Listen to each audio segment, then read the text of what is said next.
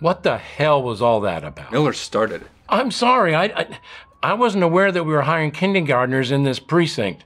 I don't care who started what. We have grieving parents out there. They don't need to deal with your shit on top of everything else. I know. Sorry. I mean, you were one of the cops I could count on.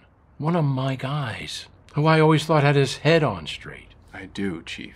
Since you've been back from leave. Oh, come on. I'm hearing you're talking to yourself at the crime scenes, or you're arguing with the new ME, and now you were picking fights in the break room. That new me has no idea what he's doing, and I swear he's like 16. I don't think calling him a horse-faced idiot is going to help his confidence on the job, even if it is accurate. I'm sorry. I swear I'm trying. I know. I know you are. Really hard. All by yourself. You think you're too big for help?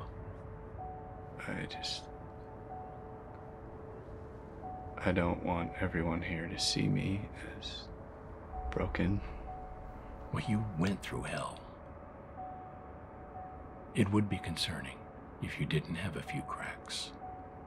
As a matter of fact, we all do. It's part of the job. You hear me? My door is always open. The next time you want to knock Miller to next week,